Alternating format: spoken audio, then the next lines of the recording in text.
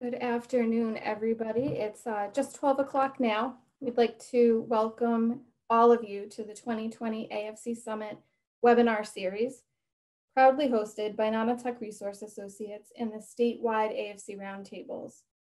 The AFC Roundtables meet regionally and virtually to continue the mission of the AFC Summit to learn, share, and continue the dialogue between AFC organizations. This webinar series is an adaptation of the annual AFC Summit typically held at Holy Cross College, and we thank all of you for staying connected virtually with us.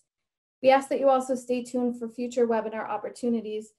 This week's series has reached more than 508 registrants, and we're pleased with the positive response. For today's webinar, you'll have two moderators, myself, Deb Schneer, and Carrie Parody, who will assist with Q&A. A few brief instructions for participants. This webinar is offering nursing contact hours. We ask that each participant sign into the chat feature located on the Zoom toolbar at the bottom of your screen. Following today's webinar, you'll receive an email evaluation with instructions on returning that evaluation. We'll share your feedback with the presenter, but you'll also receive a certificate of contact hours electronically.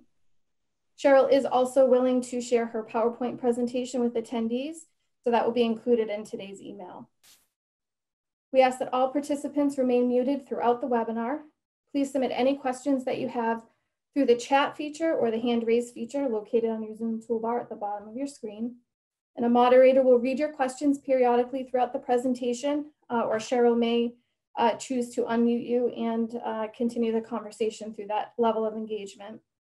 Without further delay, we'd like to introduce today's webinar presenter, Cheryl Chan. She is Nicky's mom and a community leader and change agent. Cheryl, welcome this morning. Thank you so much. Thanks for having me.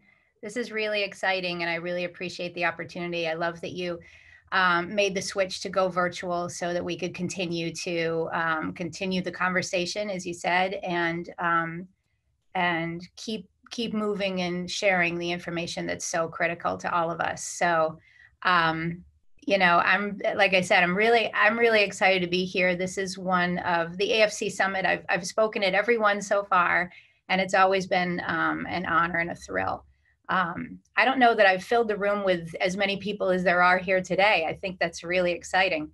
I'm a frequent public speaker. I talk all the time, and yet I don't know, I'm a little out of practice with this whole pandemic isolation thing. I am not used to doing it. It's funny how you lose some of these skills pretty quickly. So, but I'm back and I am ready to go. As you saw, just for the first few minutes of this, as we were talking, I just pulled this together this morning. And that is not because I'm lazy, because I am.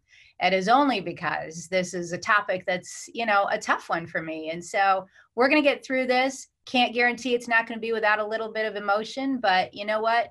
That's always a good thing. It's always an okay thing, right? So my first caveat to this whole thing is forgive me if this is something that is a little rough to get through. I've talked about Nicky's Law many times over the last 6 years, but not at this depth. I've talked about it in the context of, you know, the bill and the advocacy piece and moving forward with the legislation and stuff like that. So, you know, I kind of got used to speaking about it that way. Today, what I'm sharing with all of you are things that I have never, ever shared before. This is the first time in terms of the details and exactly how this all came about. So yeah, so this is, even though the topic is not new, this particular presentation is, so I'm really excited about it. So here we go.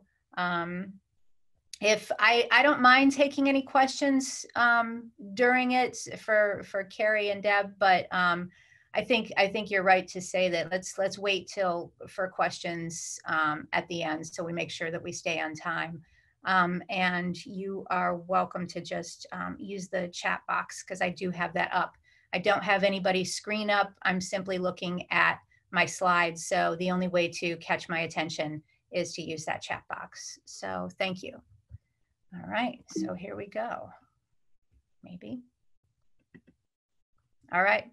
Now, before I get into too much detail, I want to make sure that you understand that my husband, Alex, and I, right from the very beginning, made the choice to redact a lot of information.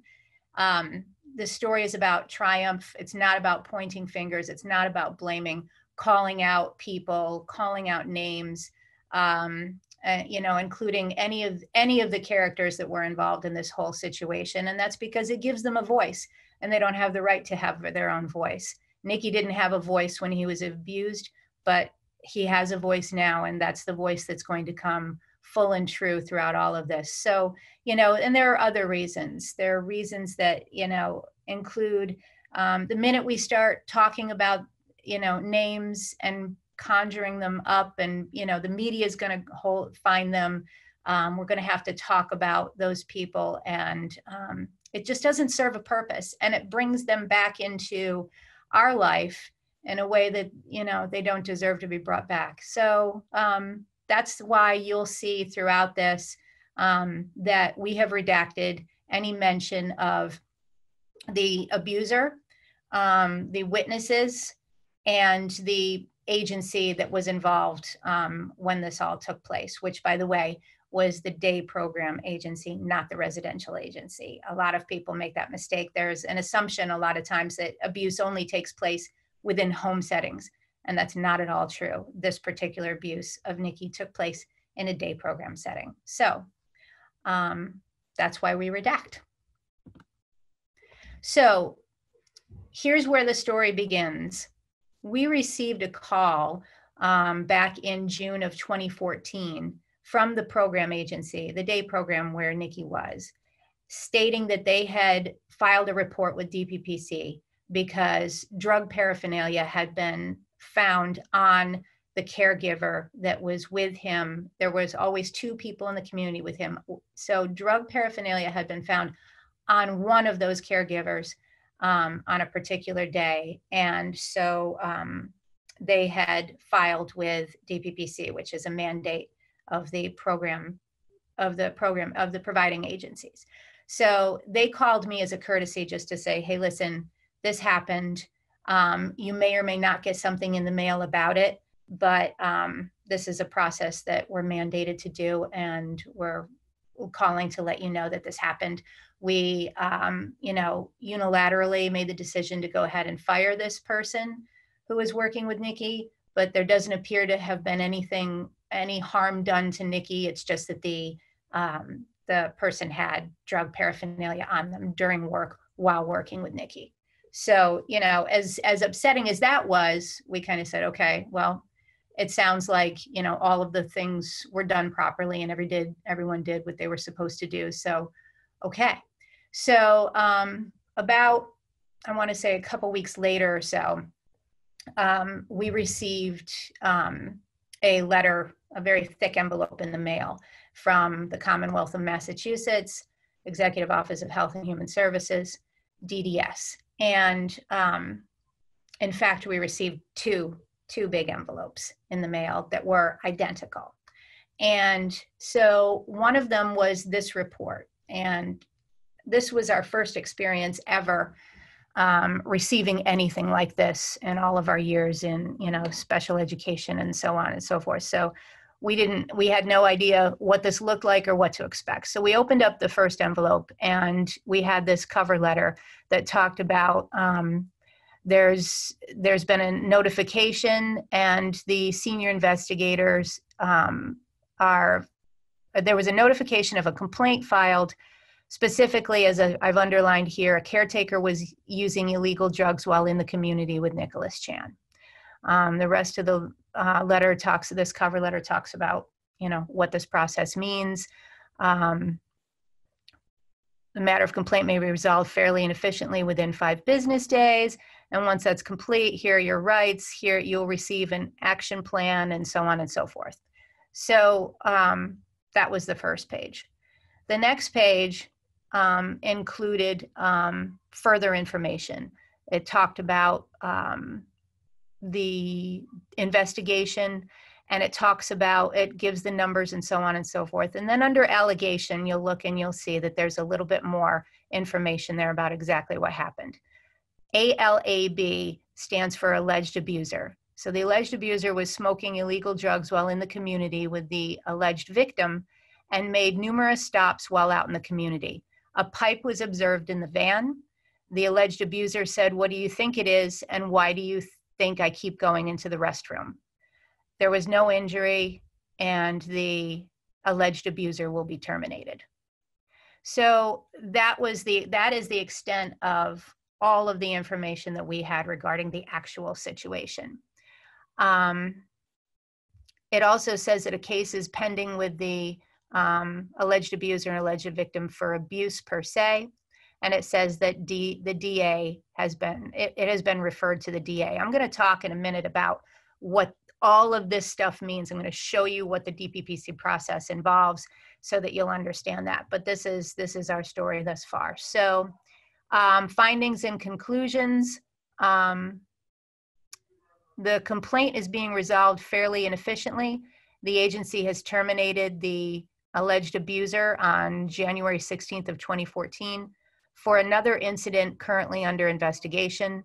This matter is resolved by the expedited resolution in accordance with the CMR. So the law is stated there. So at any rate, this is the extent when you're receiving, if you receive a DPPC report, because you're the parent or guardian of someone who has been allegedly abused, if you receive it, and I'll tell you what the caveats are to that, then this is about what you're going to get. You're going to get a brief statement about what the allegation is.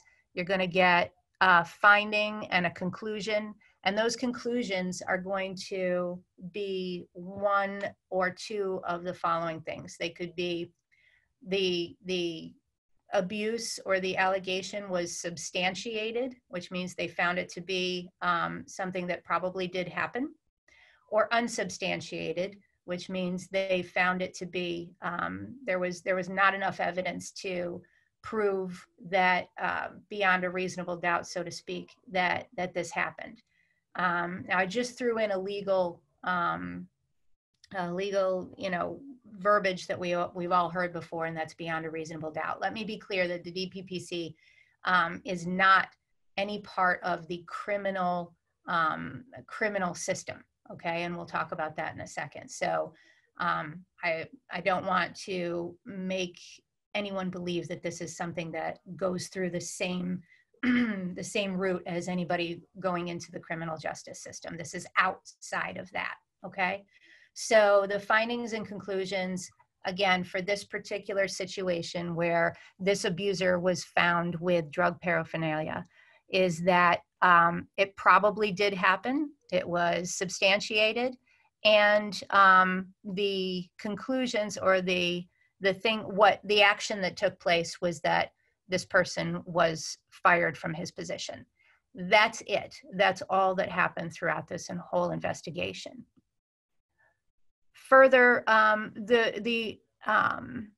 there's a little bit more to this report. The next page goes into a little bit more information. This is all just this is the paperwork that comes through from DPPC. It says exactly the same thing as it did on the first page. And then I just wanted to point out by showing you a few other of the remaining pages, because there were 4 total. There's absolutely zero information about anything. Absolutely everything has been redacted with regard to who was involved, who did it, anything. So, these kinds of reports, when they come to you, and this is what happened with us. This was our first time seeing anything like this. We didn't even know what we were looking at, really. And it gave us very little information and very little to go by, except to know that the person had been fired. So that was the first report. That was the one that we were expecting. We knew this one was coming because the agency had called us and told us that they knew that this had happened and that they had actually reported themselves. The second envelope was one that we weren't expecting, but it contained another report. So let me tell you a little bit before I show you that report. Let me tell you what I found out later took place. there were, like I said, Nicky always has two people with him in the community. So there was the alleged abuser, and one other person who happened to be a female. It was a male and a female. And when they were called in to be questioned about the drug paraphernalia investigation, okay, they were brought in separately. And the witness, the female witness, started talking privately to the DPPC investigator and just opened up about a whole lot more that was going on. And this was done in a different room.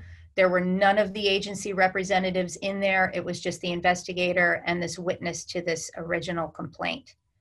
Well, that opened up even more of a newer investigation that involved these things that were then reported under duress while this woman was being privately interviewed.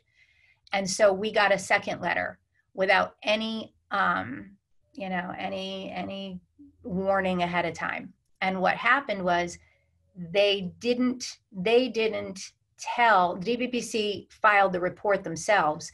They did not tell the provider agency initially or quickly enough about this second investigation. So the provider agency never told us about it because they had been left in the dark too. So all of this took place simultaneously. So now we get this second envelope in the mail on the same day as we had gotten this first envelope. And this one says something entirely different. It talks about a report was made, and this one in particular, and you'll notice if you look back that the dates are the same. So this was the interview date. There is an allegation that Nicholas Chan was verbally and physically abused by a caretaker. So I read this after reading the first one and went, wait, what is this all about? After further reading the investigation, when we get down to this page that talks about more specifics, we find out that just about 10 days before this report was made, the alleged victim Nicky was having a bad day and was banging his head against the window. The abuser pulled over into the next available parking lot. The abuser sat on Nicky with all of his weight and asked Nicky, "What do you want? And give me all you've got."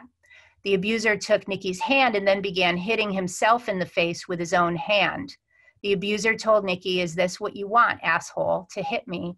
Go ahead, hit me, asshole." This incident took approximately 10 minutes. The second incident occurred on a few days later, about a week later, I guess. Nicky was taken to the park. He became upset and he swung his fist at the abuser. Nicky was placed in a body control hold and began to swing his head back. The abuser then told Nicky, "So you want to headbutt, you asshole?" And he began headbutting Nicky repeatedly, about 4 times. So the second page of this report that we weren't expecting was a whole different story and really painted the picture of some horrible, horrible abuse, as you can see. Now, I'm going to share this last piece. This is the next page where it says, per the reporter, the abuser still has access to Nicky. Now that's because, again, everything all kind of happened at the same time. During this investigation, the witness chirped, right, about additional things, these other things that were happening to Nicky. And so it just was there was at least a few days in there before the abuser was fired that he continued to work with Nicky. And so it just was, the timing was just crazy, right? Insane. It all happened at the same time. So therein lies the deepest part of the story. And it's not like I said, this is the first time that I've shared any of this. Reading this, going back and reading this in preparation for this workshop was a rough moment for me, but this was the catalyst, and this is what got me started on the journey. So before I tell you a little bit more about and go into the story of Nicky's Law and how that happened, let me give you a little bit of insight about the DPPC itself. If you don't have a lot of experience, then that's good. That's because you haven't had to have a lot of experience. But it's also important to really educate yourself about this process, because it is, it's not that intuitive, and it certainly doesn't feel like it's very, like it's very well streamlined, let's put it that way. Although I have, over the past many years, come to understand the process and the system a little bit more than I did originally. You know, I can tell you that the DPPC does their very best, given what you're about to see in terms of the numbers of complaints and the numbers of investigations on a yearly basis that they have to deal with. But that said, it ends up being very frustrating on the part of the victims and their families when it comes to all of this investigative process. So to find out about the DPPC, you simply have to Google DPPC MA from Massachusetts, and you're able to go straight to the mass.gov website. On the left, there's a screenshot of it, and this is what you see. Now on the right, over here, this is the actual Chapter 19C, which identifies and spells out all of the how DPPC is going to operate. Okay, so there's a number of investigative arms of the DPPC. They have powers and duties, the referral of abuse reports, protective services. There talks about 19C covers everything. It covers their report, how to do hearings, how the whole thing operates, their requirements, their mandates, retaliation for reporting abuse, the scope of the chapter, so on and so forth. You can see it right there. But if you were to go and take a look at Chapter 19C of the General Laws of Massachusetts, that is where you will find the Disabled Persons Protection Commission and how they operate. And I really, really suggest that you do that, because again, if you are ever involved in the care in any form, whether you're a parent or caregiver or you know, a case manager and agency representative, it's really important that you understand at least the basics of how the DPPC operates, so that when the time comes that you are involved in something, you do have a better understanding and you can kind of wade through what's important and what's not. I pulled this information from the DPPC's 2019 annual report. On the left, you'll see a letter from the executive director, Nancy Alterio, who was very, very supportive throughout the process of Nicky's law development, by the way. But in this report, you'll see that she says that she reports that the DPPC received, this is in 1 year, 20,750 hotline calls, 13,102 abuse reports, which was a 10% increase from 2018. Responded to 6,376 information and referral calls, recorded 1,272 death reports, assigned 3,153 investigations, completed 1,728 of those investigations, completed 123 petitions for review, and so on and so forth. So there are some extraordinary numbers in there that if you were to take a look at those in some of these other formats that I've shown here on other parts of the annual report, you'll see that a number of things. One, that there is a steady increase in abuse reports, which is good. I'm looking now on the right-hand side. There is a steady increase of abuse reporting. And I say that's good because that may very well be a reflection of the DPPC and the partner organizations, DDS, the DMH, Department of Mental Health, and so on and so forth, are probably doing a better job over the years of understanding the importance of these reports. So there's that. There is also the dark side of this, which means that it's also likely that there is more abuse taking place. However, DPPC, regardless, they're taking a lot of calls. Now, with each call and with each investigation that takes place, DPPC has to make some initial decisions about how to move forward.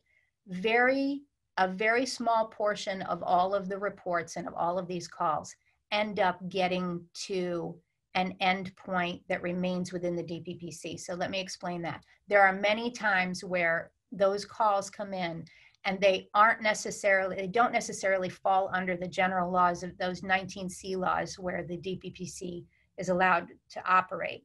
Some of them fall into cases where they need to be referred back to the presiding agencies like DDS and DMH. And those fall into categories that are likely to be, they don't necessarily can be defined as abusive. They may be negligent, but they really belong back at that original presiding agency. So let me give you some examples of that. One may be that, a report came in that there were a staff shortage and the staffing wasn't appropriate for one shift at a particular DDS operated environment, or there was something missing, personal items were missing, those kinds of things. And there's a whole bunch of other examples, but those are some of the examples of cases where DPPC is going to say, you know what, this really doesn't constitute, or require our level of investigation. I'm going to refer that back to the presiding agency and ask them to follow up and look into what this report is alleging. And so that happens on a number of cases as well. But then for those that are, they do determine fall under their jurisdiction, they will go ahead and open up an investigation. And that's where they will come out and they will do these interviews, work with the agencies and to figure out, what happened, make a determination about whether it's substantiated or unsubstantiated, and then make recommendations about how that agency should respond to what's going on. Now, I'll get into more of that in just a second. But what's important to know is that DPPC, and this is a long-held belief that's not true, DPPC does not do criminal investigations. They will, if they determine that criminal activity has taken place that could be considered criminal in a court of law, then they will make a referral of that case over to the district attorney. So this is not something that they do internally. It is out of their jurisdiction. This is not how they operate. They will not conduct criminal investigations. They just conduct civil investigations that then will result in things like a person getting fired or more trainings that are necessary by the agency. The list goes on and on about what the things might come out of from a substantiated case by the DPPC. So the DPPC decides whether or not it's going to stay in-house or whether it's going to be referred back to the agency for a resolution, or if it's going to remain in-house as part of the investigation, but also be referred to the district attorney's office for a criminal investigation. So that's how it operates. So there are this annual report also shows how many of the cases were referred to other agencies, and you can see that in the red bar graph on the right-hand side. So it says in the text here, it says the graph on the right indicates that in fiscal year 2019, there were just under 10,000 reports that did not fall under DPPC jurisdiction, and illustrates which state agencies they were referred to. So that's how those numbers are crunched. Let me continue with regard to with regard to this annual report, what is also shown is that on the left-hand side here, this pie graph shows that during fiscal year 2019, the DPPC hotline received 13,102 reports, with 3,153 of these reports screened in for investigation. In other words, they stayed in-house because they felt that they would be able to investigate and find the substantiated abuse. You guys can continue to look at this when you receive this PowerPoint and look at these numbers. The bottom line that's really important for people to understand is that very, very, very few of these reports end up being screened in to by the DPPC for further investigation. If you look at the percentages, right? Very few of the total number of calls and reports end up truly being carried through as an investigation by the DPPC. Even fewer of those end up going to a criminal court. So already the chances that many of these calls that are made to DPPC are going to be thoroughly investigated is very, very low. Okay, so this continues to be a problem within the DPPC and within the way that abuse investigations are taking place and reports are taking place. Right now, this is the only body in Massachusetts where that is handling abuse cases outside of the systems taking care of things themselves, which is way too big a danger to continue to happen, right?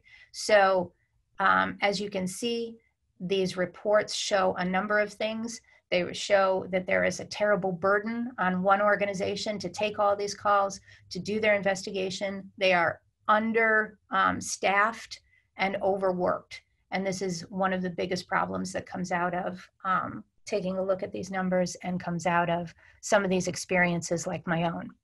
So not great information.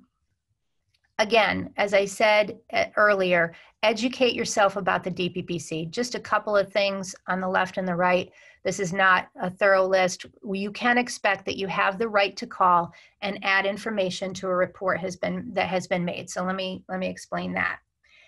When we received the call from the day agency that they had reported and that the investigation and that they had made the report to DPPC, I called DPPC directly and I said, you know, what they told me was, well, you weren't there, so you don't really know what happened, but you can tell us a little bit more about Nicky. And so that was really important to me, that I was able to share that Nicky was, you know, I was able to paint a picture of Nicky that made it clear that he was very, very vulnerable and would not be able to bear witness, report, or anything on his own. And that had some bearing on their investigation because they were able to kind of weigh those factors, that Nicky was completely at the mercy of the abusers and not able to do any reporting of his own. So that was a key piece. Investigations typically take months to conclude. I'm going to share a little bit about my experience with that. And the other thing you can expect is they will, like I said, if they have found criminal activity, they will refer it to the district's attorney's office, and you can find out about how to be involved in any criminal proceeding from that office. So if it does go out there, and Nicky's case did, we then went to and had parallel conversations with the district attorney's office about the criminal justice system investigation, which did not have anything to do with the DPPC thing. So we were talking to all sorts of people. What not to expect with regard to the DPPC: you cannot expect a report of findings unless you are the guardian and the finding was substantiated. In other words, DPPC has found their investigation to be substantiated, or the abuse to be substantiated. You can request a copy of the report in the writing. I've included that link here. And like I said, criminal charges, you cannot expect criminal charges by the DPPC. This is not their role. So again, I'll just go back to that one thing, what not to expect. You will not get a report of what happened, a report of this DPPC don't expect that just because you made a call that there's going to be any sort of follow-up in writing. Okay, that will not happen unless both of these things are true, that you are the legal guardian, whether that's yourself or of the victim, and that the finding was substantiated by the DPPC. Both of those things have to be in place for you to receive a report. I get a lot of calls from people saying, I never got anything. Well, this is why one or both of those things was not the case. So my first action, now I'm going to go back to, and I know I'm watching my time here, so I'm going to have to go fast through the rest of this. My first action when all of this took place came out of a question that I asked while I was on that phone call with the DPPC, trying to find out what more I could do or what I could expect. The question that I asked that was the catalyst for all of this was, while this is all going on, what mechanism is in place to prevent this alleged abuser and the witness who had not reported, right, until she was under duress? What mechanism is in place to prevent both of those people from getting another position in another agency? And the answer was nothing. There is no mechanism. Both of those people could go and get another job today at another agency. It will not show up on any reports. It does not show up on a query unless you're convicted of a crime in a criminal court, right? So even though these were both substantiated by DPPC, and even though one of them had been referred, that the physical abuse one had been referred to the district attorney, both of these people could go and get another job anytime they wanted with another agency, possibly your agency. So this is still happening, by the way. It's going on a regular basis. And this is why Nicky's Law has to happen. And it has.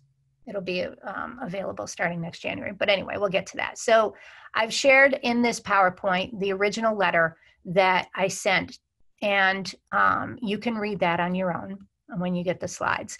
But I want to make sure that I cover kind of a summary of the elements of that first letter, which are what I believe to be the most important elements of a letter. I get people calling me all the time asking me, how do I get the attention of a legislator because something has happened and I really want some action to take place.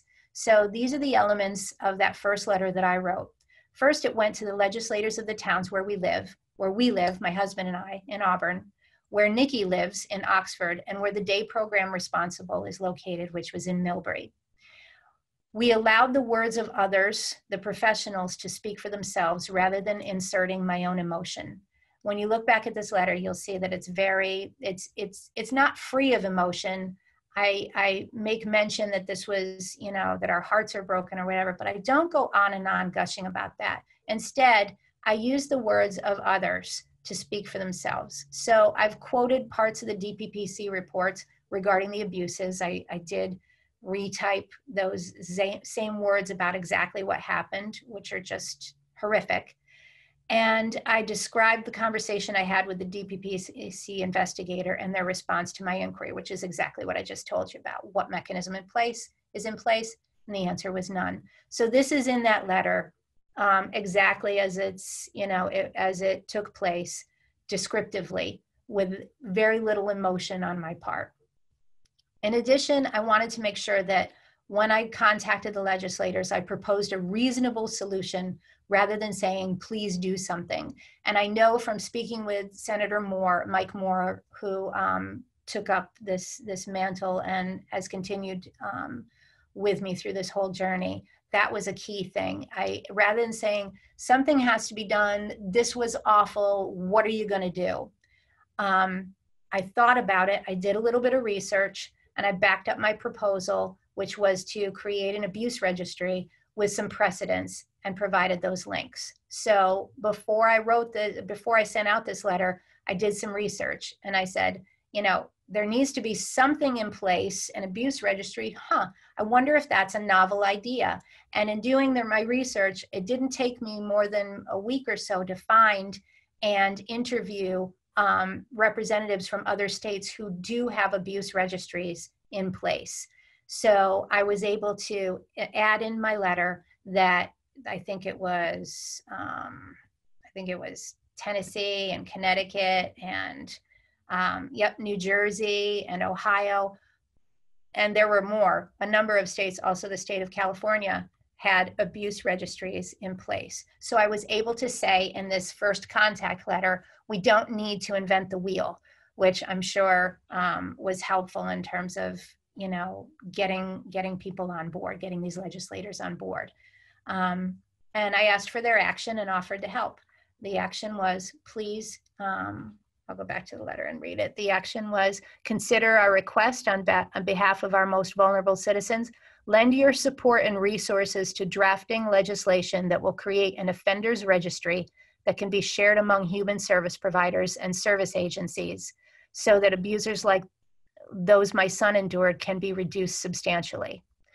So again, all of the elements listed here were in that initial letter. And it was not, the first letter that I tried to draft right after I saw all those reports was an entirely different letter.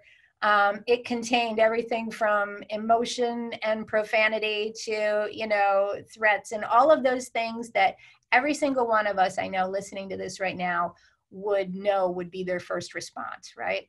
That was not going to be helpful. That was not going to be,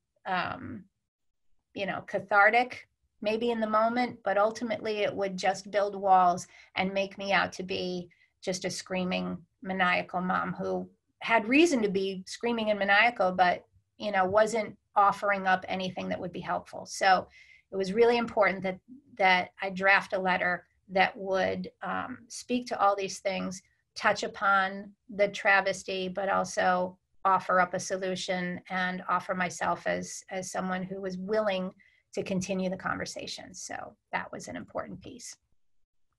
So the first lesson that I started to learn over the course of the 6 years that it took to make this happen was that stuff takes time. It shouldn't, but it does. And when you do go back and read these slides, because I know you're all gonna, you'll see that I have provided a bit of a timeline from the time that we first got notified of this and the time that I sent out that first letter, in June, right through July, August, September, right up until September 29th. I had been going back and forth through emails and phone calls and documenting all of these things. And, if you'll notice, it was in the middle of the summer. So all sorts of people were taking vacations. People weren't returning calls. They were working part-time. It was the most frustrating part of this whole process. But the truth is, this is the way it typically is going to be. There are so many different people involved in this and so many different ideas of whether or not it did happen and so many opinions and so on and so forth that you just have to really stay on top of this. It wasn't until the end of September, on September 29th, that I finally was able to get a solid answer from somebody. And I found out that the very next day that the abuser was being arraigned in criminal court, 105 days after that first incident was reported. So that was a very, very frustrating summer. And this is the kind of thing that you can expect if you become involved in a DPPC investigation and or a criminal investigation. So lesson number one, this stuff takes time. I want to get into, for those of you who have, said things to me like, well, I would have just called the media first. Well, the media can be your friend and it can be your enemy. So another lesson that I learned was when to use it and when not to. So again, 3 months later, on Monday, September 29th, 2014, I sent this letter out to a whole lot of the people who had been skirting around and not answering me.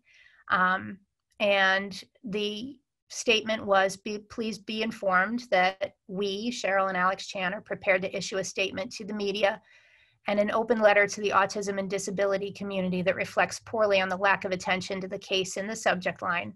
in which on 2 instances, our son was physically abused by a staff person at his day program. We have demonstrated extraordinary patience. So it was at this point that I invoked the whole media thing, not before. I didn't think that that was going to be a good idea, and I talk about why in just a minute. But 3 months after all of this had already happened, and think about it, in my mind, these 2 people who were involved in this, the abuser and the witness, were no longer able to be anywhere near Nicky, as far as I knew. They weren't employed by the agency anymore, but they were floating out there, who knows where, probably at another job at another agency. So all of this ticking is going by in our minds, and it felt very much like we were being ignored. So we invoked the media. Now, we didn't have to, because that very same afternoon, just a short while later, the DA's office had called. So, as I said in I probably shouldn't have included this, but in an email to a friend of mine, I said, the DA's office just called. Imagine that. I didn't answer. They can wait.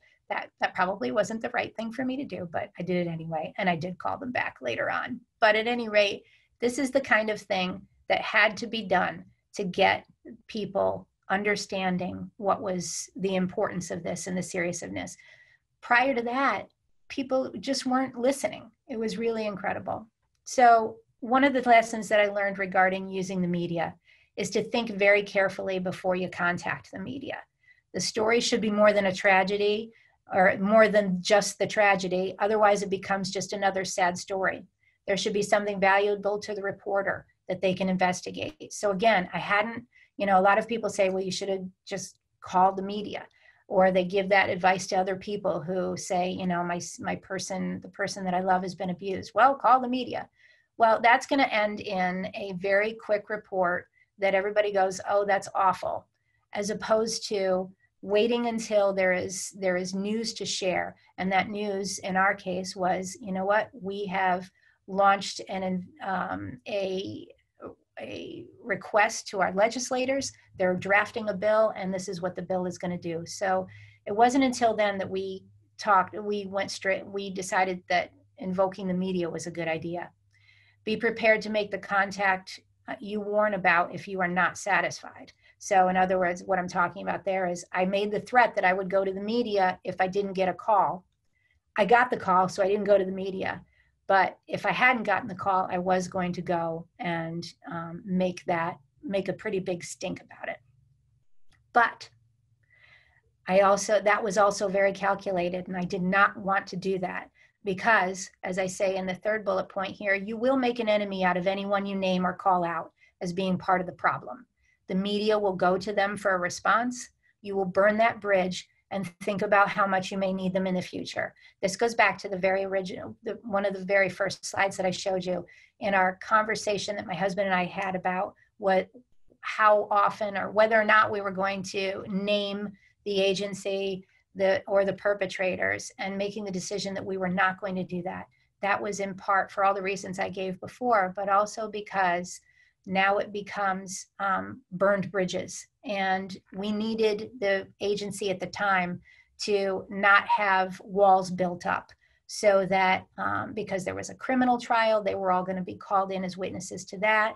And also, as soon as we invoke them, now it just simply becomes, the Chans hate X agency, and X agency is going to come to their own defense. And it's going to be whittled down into that kind of problem instead of something much broader and much wider that affects global change. So using the media is a very powerful tool, but it's also something that I tell people it needs to be done very responsibly. Because when you become the face of the story, and this is what happened with us, we quickly were called upon to be that face, to be the spokesperson for Nicky's Law. And we were called frequently by the press. These are some of the tips that I give to people. Practice a 20 to 30 second statement until you can say it firmly and authoritatively. So if you ever were caught any of the news stories around Nicky's Law over the course of the past several years, whenever they had a clip of me, I was literally saying the exact same thing over and over again, because I had that one statement that I made and just kept playing over and over. Don't be afraid to show emotion, but maintain control. Really, really important. Stand your ground regarding personal information or decisions. We got a lot of pressure from the media. Come on, it's really important. It'll make a great story. It's important that, you name them. I mean, we were guilted, shamed, and all of that by the media. They just wanted the story. We held our ground and did not name anybody. Be prepared to be invited by advocacy organizations to speak. I did the whole rounds of all the conferences and all of the advocacy days at the State House and all of that. So when you decide to become the face of something like this, these are the things that are going to happen, and you need to be ready to say yes to these invitations. Participating in legislative advocacy hearings, and private conversations with the legislators over and over and over again while these things are going on.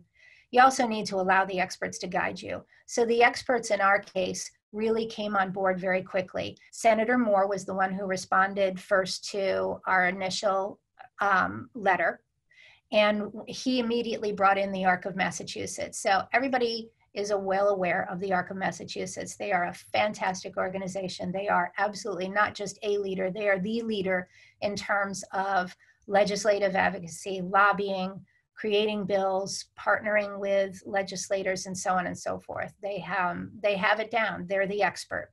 So this partnership was the key to the passage of Nicky's Law. If I had taken this upon myself and not partnered with anybody and just tried to do this, as a mom, I would not have been able to get anywhere near the passage of Nicky's Law as quickly as it did. The ARC has access to legislators, recognition as a voice of the disability community, and experience in working with the State House, although of those things were critical to success. Other partners that came on board over time were Dana's family. Dana's family are Paul and Ann Joyce, and the Joyces have been working with Senator Davis at the same time, just a few years after we had started all of the process of Nicky's Law. And they weren't familiar with us and we weren't familiar with them until we found each other's bills in preparing for an early hearing.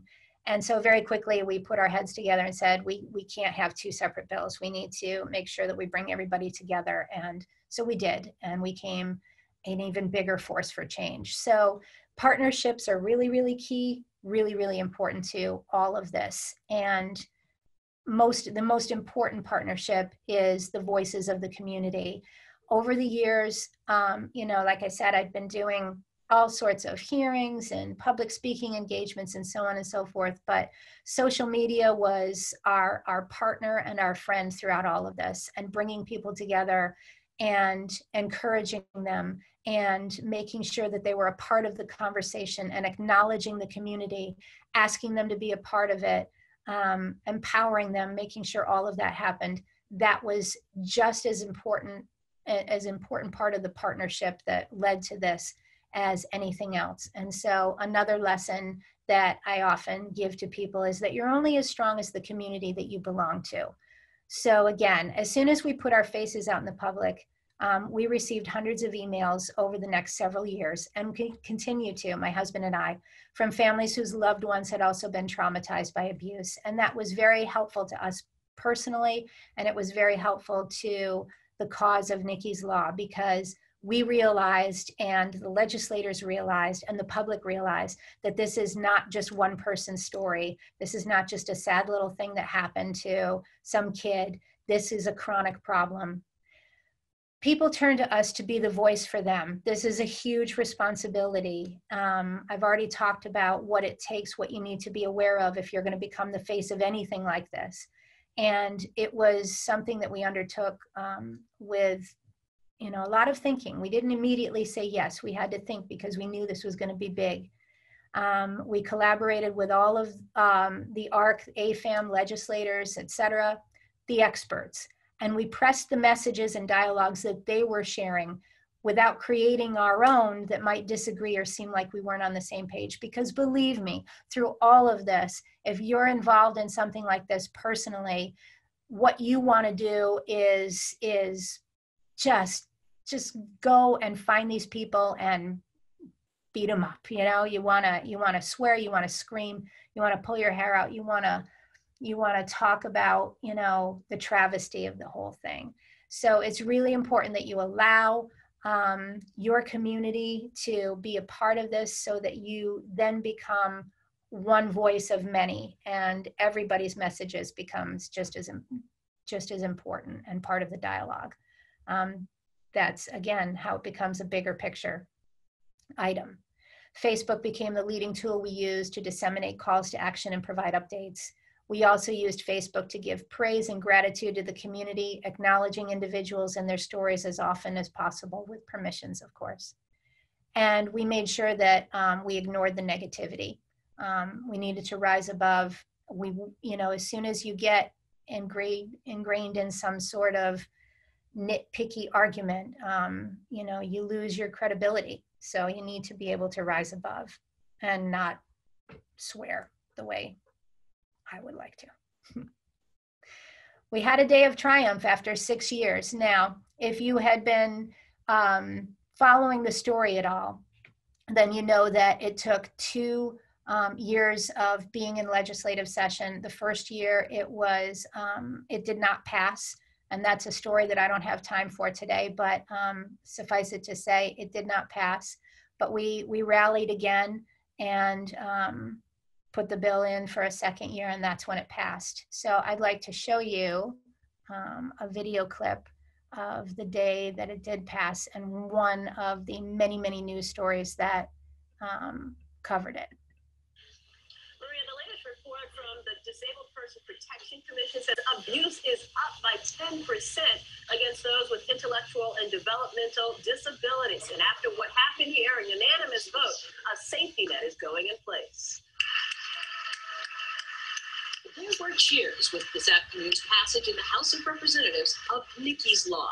It's named for an Auburn family's 27-year-old autistic disabled son. Nicky had been severely beaten on at least a couple of occasions. The unanimous vote, 154-0, for Nicky's Law creates a registry of abusive caregivers so they can't move from job to job. Finally, you know, the Commonwealth has some common sense. It's a great bill, and it's going to change lives. The Joyce family elated. Their nonverbal son, Dana, was abused 4 years ago. We put a camera in his room and discovered the abuse. We were terrified of what we would find. Senator Michael Moore helped the bill pass the Senate twice. It's been 6 years to get to today to close a loophole that hurts the most vulnerable and yet allows caregivers due process. We worked with the ARC, we worked with the public counselors, we worked with the SEIU, who many of these individuals belong to make sure that their rights are protected. We need them, and most of them obviously do God's work on this earth, so we need to make sure that that was ironclad, that it stood up in a court of law.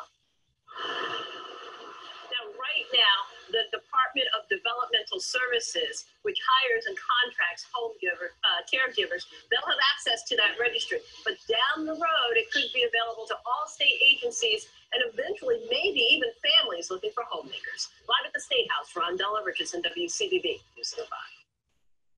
So again, that was one of many reports that came out that extraordinary day here in 2020.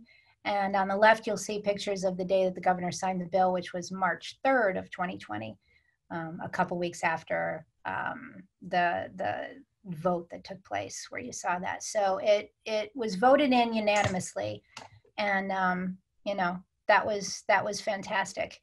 So DDS provides support to over 40,000 individuals with intellectual and developmental disabilities in a variety of residential settings, community-based day programs, and employment settings.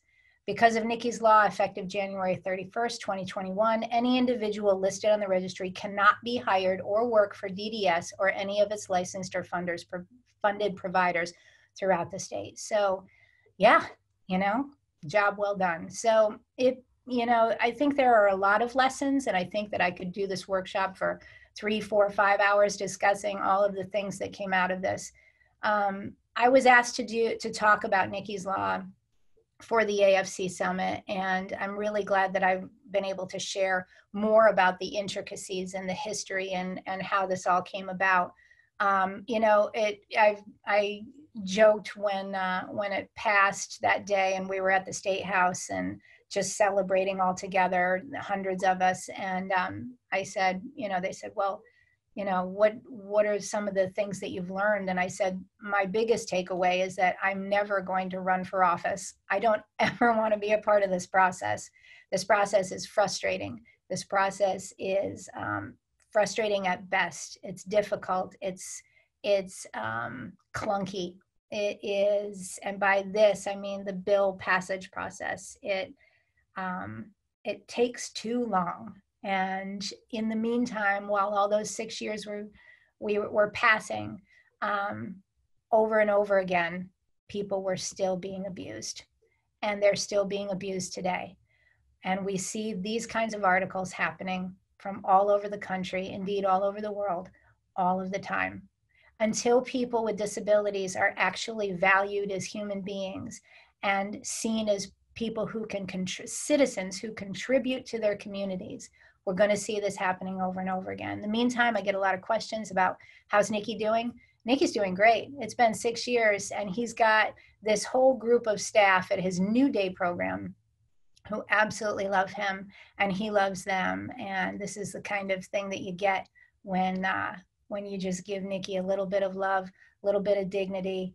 He'll love you right back. And as all of you know, there are far more stories and cases that look like this than there are that look like anything else. So I hope that I have given you all some insight into a few things, a little bit of education, a little bit of background, a little bit of something to think about. And certainly I hope that you feel the importance of staying involved in legislative advocacy, in playing your role in being a mandated reporter. Don't ever, ever not call or make a judgment about whether or not something is important or did or didn't happen. Let the experts do that. And certainly be, you know, I hope that all of you who work in this understand that all of us who are consumers couldn't appreciate all the work that you do anymore. You are truly heroes. You do this every day. You do it for many, many people. I know a lot of you have cases, loads like this. I could never do what you do. So thank you for all that you do. And with that, I'll just hand it back. I'm seeing a little bit of stuff coming through. I don't know if Carrie or Deb, you want to point out any questions or anything. Yeah, Cheryl, there's no questions that I see, but certainly some comments that was a great video and gave me chills. I wrote that your perseverance is inspiring. There's some thank yous, again, very inspiring. Thank you for sharing your story. Very inspiring and touching. Thank you, Cheryl. What you pulled together this morning was powerful and impressive. Thank you for sharing thank you for sharing your story. What an amazing story. Thank you for fighting to keep the most vulnerable people safe. Thank you for fighting the good fight. Yeah, well, thank you all. Again, I can't believe I did it within the time limits. I always talk way too much, but thank you all for listening and for joining. And the PowerPoint will be made available. I'm on Facebook with a lot of friends, so join me anytime. Cheryl Ryan Chan.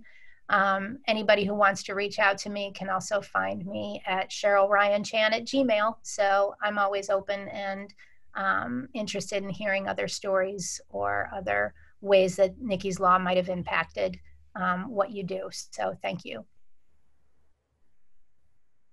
Thank you again, Cheryl. We'll keep the chat open for another couple minutes in case some questions come through.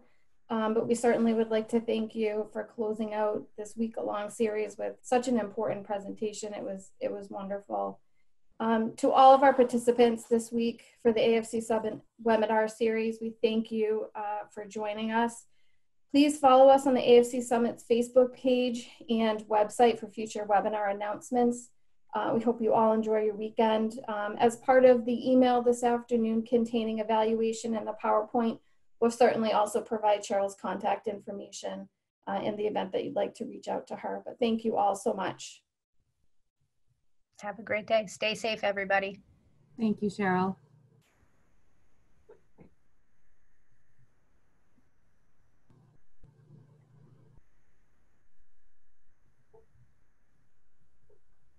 Cheryl, I don't know if you're reading the chats, but I did not know who the story was behind the law, and I'm so amazed by you. Oh yeah. Who is Carolyn Griffin? Do you know? Carol, I do. I supervise her. Oh, cool. Thank you. Amazing. You made a difference, and out of something negative, at least others will be more protected as a result of this. Yeah. Yeah. Thank you. Very, very valuable information. This is what buoys me to keep fighting, hearing that this is valuable. I so appreciate all of you for listening. We thank you for sharing. Yeah. I have my tissues ready. Did you? I have my tissues ready too. I'm pretty proud of myself. I had a whole box. I didn't use any of them. Yeah. I came close, but you know, like I said earlier, I've been talking about this for such a long time that, you know, it just, I don't know how to describe it. I guess you just get used to it, and you kind of have to remember that you got to keep it held together so that, you know, you can get that message through, because, you know, you start choking up and you lose the moment, I guess. I don't know. It's tough. Not easy, but You're incredibly brave. It was wonderful. Thank you. Thank you. Thank you. So people are still on, probably trying to figure out how to leave. That's okay. I think we can close it out. Thank you so much, Cheryl, for joining us. All right. It was wonderful. Thank you. Thanks, Thanks, Cheryl. Yep. Bye, ladies. Bye, everybody. Take care. You too.